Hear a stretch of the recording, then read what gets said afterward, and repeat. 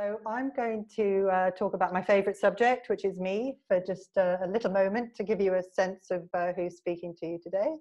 And then I'll talk about Calvium, where I work, give a little bit of an overview of our perspective of digital placemaking, and then some context around what we mean by our future towns and cities and what placemaking and therefore digital placemaking means in that context, our shared context, and then present you with 4 case studies. So in terms of me, I kind of chunked myself up by career in the 21st century.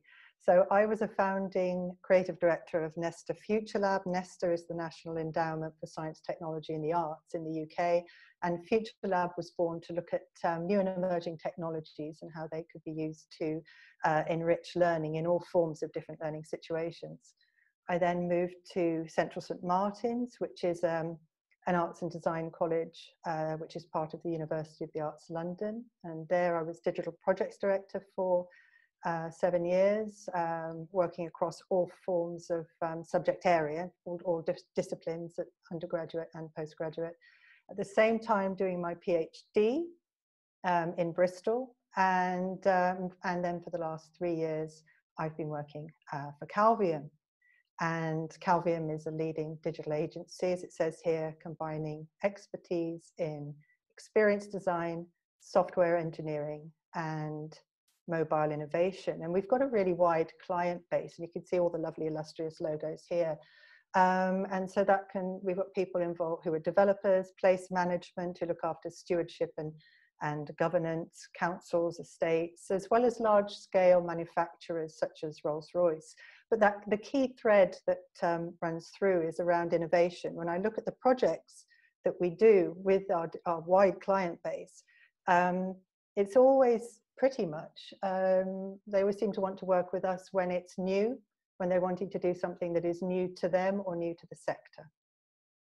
And we have a particular specialism which goes back for about 20 years. Whilst the company itself is 10 years old, the founding directors were out of Hewlett-Packard Labs, so the research center for Europe for HP, where they worked in what is now termed digital placemaking. So that interaction of people, place and technology, and I should say, and data. So people, place, technology and data, and those are the lenses I think that we need to think about. And so that's this section, if you can see my cursor right in the middle here. And that's all about delivering bespoke location-based digital solutions for clients.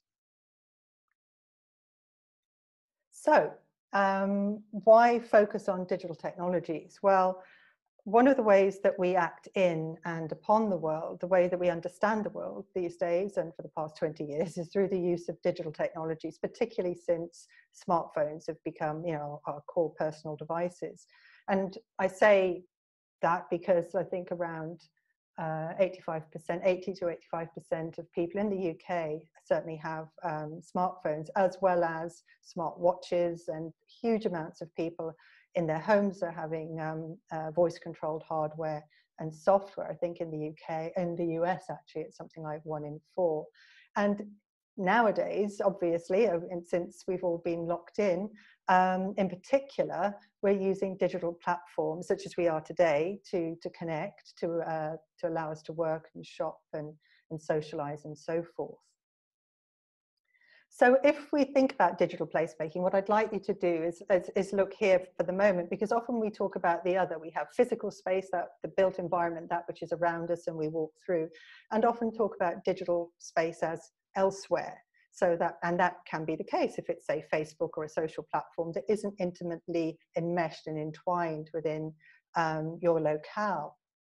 But what we also have increasingly is what I like to use is the concept of hybrid space. So where we have that overlap, and you see how happy the little guy's face in the illustration is when he's thinking about hybrid space.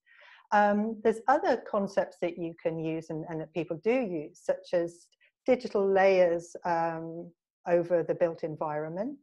Another one is kind of thinking about making a material. So it's bits and atoms where you're constructing with digital technologies and matter. But as I say, hybrid space works pretty well for me and for a lot of the people that I work with and communicate with. And in terms of this presentation, the definition that we'll be thinking about and using in terms of digital placemaking as a thing is the augmentation of physical places with location-specific digital services, products, or experiences to create more meaningful destinations for all. Now, it's also an activity. So how do you do digital placemaking? Again, what one has to do is, again, thinking people, place, technology, and data. You have to understand the users. So you have to understand people, the context of use, the technology to inform and underpin location-based, digitally enabled solutions. So let's remind ourselves, as Anne was saying about definitions of and ways of thinking about placemaking, that when we talk about placemaking, we're really thinking about the pedestrian level, and we're thinking about shared public spaces. And we're asking ourselves, how can we shape the public realm to make places where people want to live, people want to be, people want to pass through, where people can participate and have valuable and varied different types of relationships with space, and where people can maximize, or where we can maximize shared value. So there's a bit about digital placemaking, and hopefully that sets it up for the presentations, for the case studies that I'm going to show in a little bit. But before I do, let's turn our attention to the context of future towns and cities, because we're not going to be working in a bubble. So we know that different places face very different realities.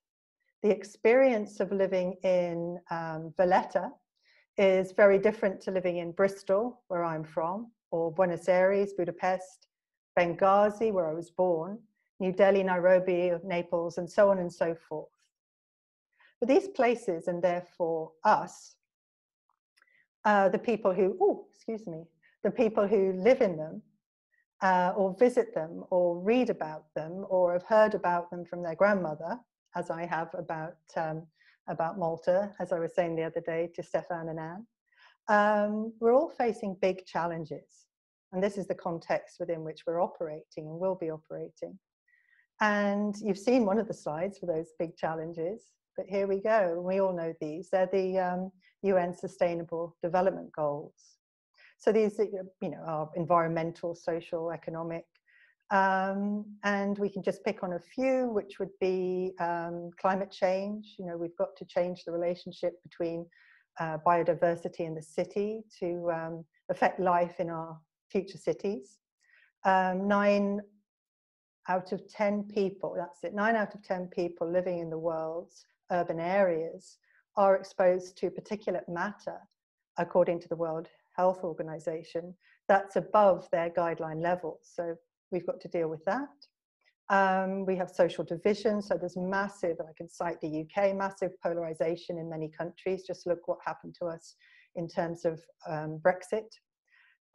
Public health and well-being, I mentioned the air pollution, but also childhood obesity is common in the under 5s across the world, and the World Health Organization's 2016 report said that we are increasingly adults are increasingly struggling with low emotional well-being in sizable proportions of the population. And of course, there's economic inequality, and life remains financially precarious. So all these and so many more things are all part of that context that we're working with. And of course, at the moment, there is coronavirus as well. As I say, it's the context within which placemaking and digital placemaking, which is just a component that adds technologies, operates today and will operate in the future. So we're dealing with complexity, and we're dealing with uncertainty, and we're dealing with emergence, and we're dealing with opportunity. So with this in mind, how can we harness digital placemaking to make our towns and our cities, our future towns and our cities, more livable and sustainable, which is the theme of our session today.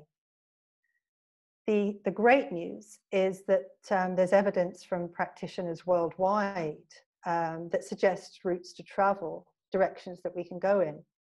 And I write quite a lot about digital placemaking. I hadn't realized quite how much I do write about digital placemaking until I went to our website, calvium.com, and saw a range of themes. And this is just some of the themes that, that I look at. But today, I think I'm going to concentrate on two areas. And those areas are, well, so I encourage you actually to look at the website. But the areas today that I want to look at are community inclusion and accessibility, where I'll highlight two projects, and also heritage. So I mentioned coronavirus earlier, and what we've seen across the world in the last few weeks as a response to the challenge of coronavirus is a wealth of community action of all forms, whether it's people singing together on their balconies in Italy, or people in the UK who are clapping together on their doorsteps in solidarity for the and support of the NHS workers, and indeed all the citizens who are putting themselves in harm's way to sustain the country, or a candlelight vigil in India, and so forth. We've also seen grassroots action, really inspiring grassroots action, because people want to have agency, they want to help, and they want to be involved. So although I'm from Bristol at the moment, I'm in South Somerset, and I live in Bristol, but I'm in South Somerset supporting my mother through her quarantine. So in South Somerset, some hospital staff at the community hospital said that it would be great to have an individually wrapped savoury snacks. That's what they would really like to help get them through. So no sooner said than done, and members of the community got together, and as you can see in the bottom right photograph, lovely big boxes of snacks. In Spain, a manufacturer of furniture, and this is a screenshot from Dezeen, who normally creates robotic 3D printed furniture for instance, Zaha Hadid Associates, has pivoted, and because of the lack of PPE, suitable PPE for healthcare workers, Nagami Design is now printing face shields to help protect medical staff, as it says here, from coronavirus. So what we're seeing here is participation, is people wanting to take action, having agency in the world, and agency is that key word, being involved in their neighborhood and in their planet, and in and on their planet. So now I'd like to kind of segue into some interviews that I did. So when we think about how people want to be involved in the planet, this is one, or in the neighborhoods. This is really horrible.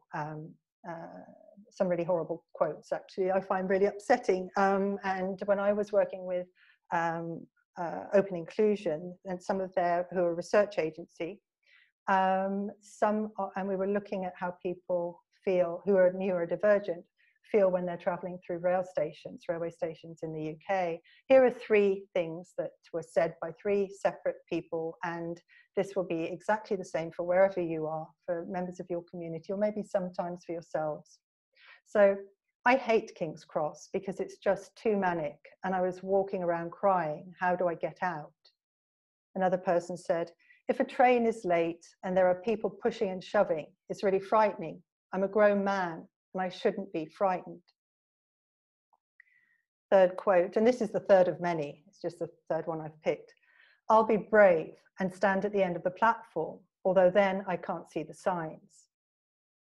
So what we've got here are examples of three people in public space who are expressing, and you don't know this, but they expressed in a very mundane way, in just the way that I'm talking to you, not crying and with their hair, pulling their hair out or anything, but their everyday experience of traveling in public space. They're using words such as hate and being frightened and needing to feel brave because of the way that the environment was set up and was designed in such a way that it excluded. And so my position, and I'm sure, I would hope most people's position, is that we have to design for our future towns and cities in an inclusive way that supports access. And one way of doing that, and what I have as a case study here, because these were some of the comments that helped to inform the case study, is a digital placemaking project that Calvium ran with our partners who were Transport for London and Connected Places Catapult. I mentioned Open Inclusion, and also it's funded through the government's Department for Transport. And so Navsta is a mobile wayfinding system to enable people with different access needs to navigate railway stations independently and with confidence. As I mentioned, the people who we worked with were identified as being neurodivergent, but they also had many other, or some of them had many other issues as well. So what we designed was a wayfinding system that would assist people when they plan a journey through a station, undertake a journey through a station, and manage uncertainty through a station.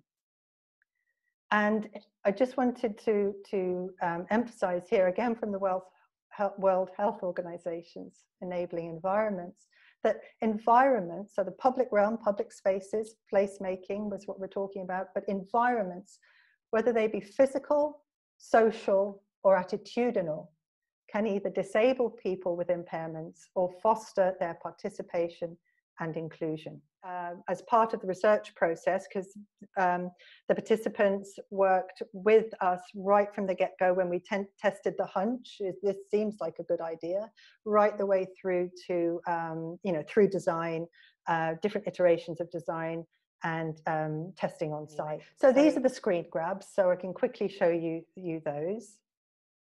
So basically we were saying you can plan a journey through the station, because what we discovered was 70% of participants felt that planning was absolutely key to their ability to understand if where they wanted to go had the access needs that they required, and also to allow them to see and prepare how they would move through the station. It's a step-by-step landmark-based navigation, which also, so you can see photographs here, which also allows you to select your route, and the information is provided through audio, picture, and sound, because we were told that those were the different modes of communication that the participants required.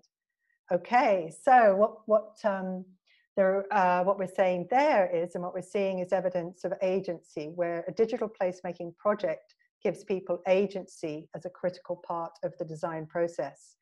And this is a functional wayfinding system that's designed for and with community members and provides access to public spaces.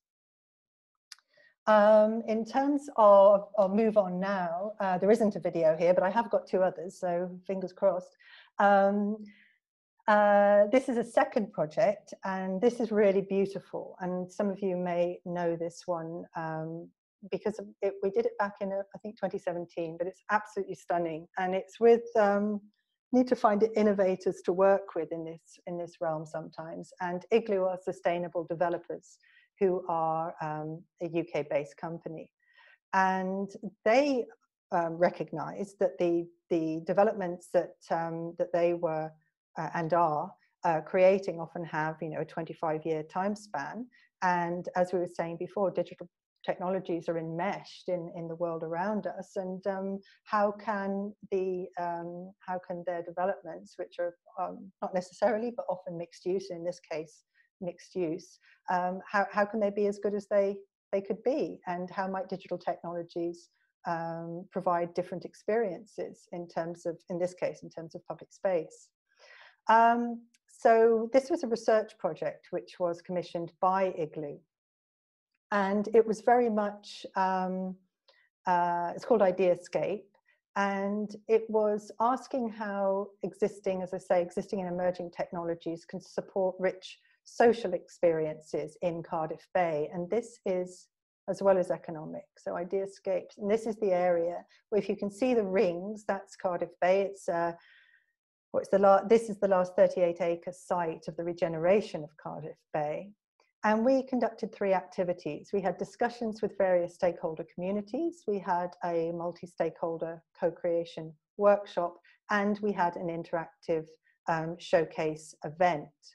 Because what we wanted to do was find out, as I said, find out about digital placemaking, the opportunities there, but also digital placemaking, this is why I'm using it, as a tool to kind of discover and create the conditions where we can treat each other as friends and create spaces for encounter. So it isn't all, the digital technologies can be used as probes to find out more about senses of neighborhood and so forth. And I'll hopefully the rest will explain that.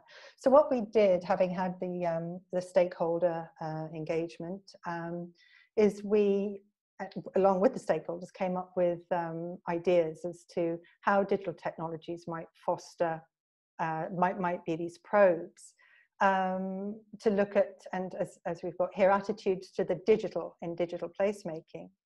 So for the event itself, the showcase event was held in the public space. People were invited or could just rock up, and we had 10 probes. So 1 piece of augmented reality. We had, it was all lo-fi.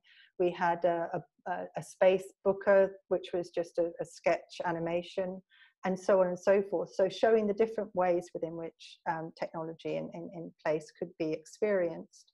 And what we noticed was that there was the attitudes, as we have here, to digital and digital placemaking. People were willing, citizens were willing to explore.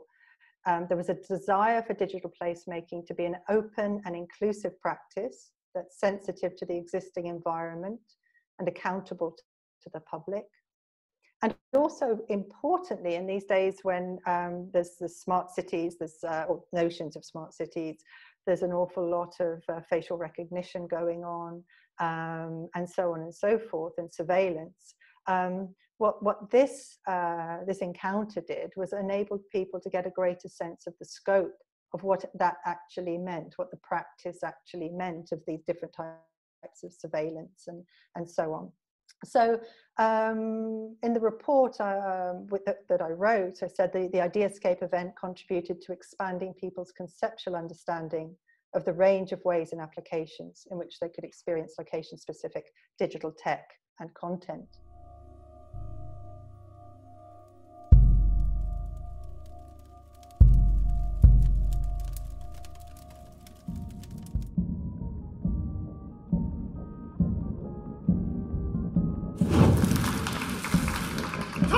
Between the dragon and his wrath! I loved her most, and thought to set my rest on her kind nursery. Hence!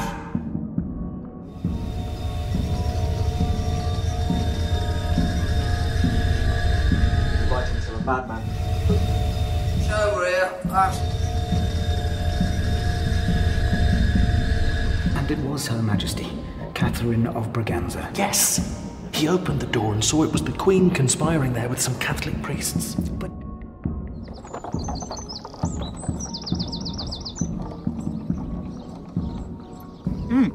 What is this debauchery that I hear tell of at the Cock-Inn for which you were indicted? Please, tell all! Charles and I dined at the Cock. Sarah! Have you heard? The King is now besotted Again, with Catherine's right. new reign. With young Francis Stewart, LaBelle Stewart.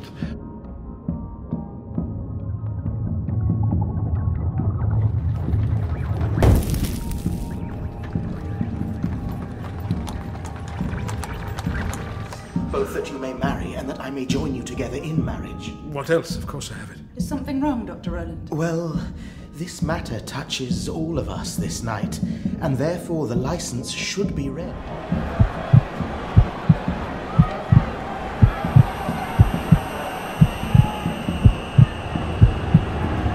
remember.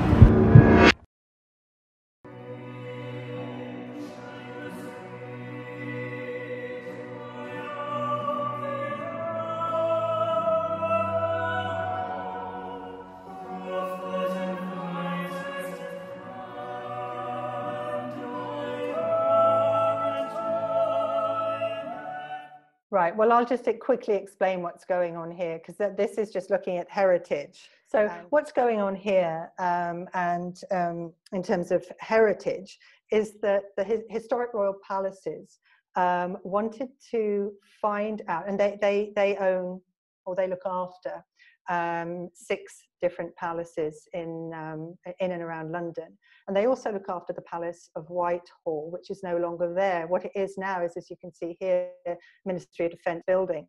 And so they wanted to see how might new and emerging technologies, such as haptic tech, augmented reality, and so forth, which is sound-based, be able to bring a theatrical experience and bring meaning into a location that has a completely new identity, that physically is not as the Whitehall Palace was, which was razed to the ground 300 years ago, and could do so in a way that gave a really compelling and meaningful visitor experience. And we worked on this project for a year, and it was so popular. It was rolled out for a year, and it was so popular that they ran it again the following year. So just to finish by saying that the opportunities for digital placemaking to enhance relationships with people and places, well, number one is design inclusively, and we've seen how we can do that with Navsta. That there's community agency in future towns and cities is key, as we saw in Ideascape. Revealing stories about a place in new ways, as we saw with the Lost Palace. And one that you didn't see, but I can send you a link, is to reconnect places, objects, and people in new ways with Hidden Florence 3D. And I'm finished there.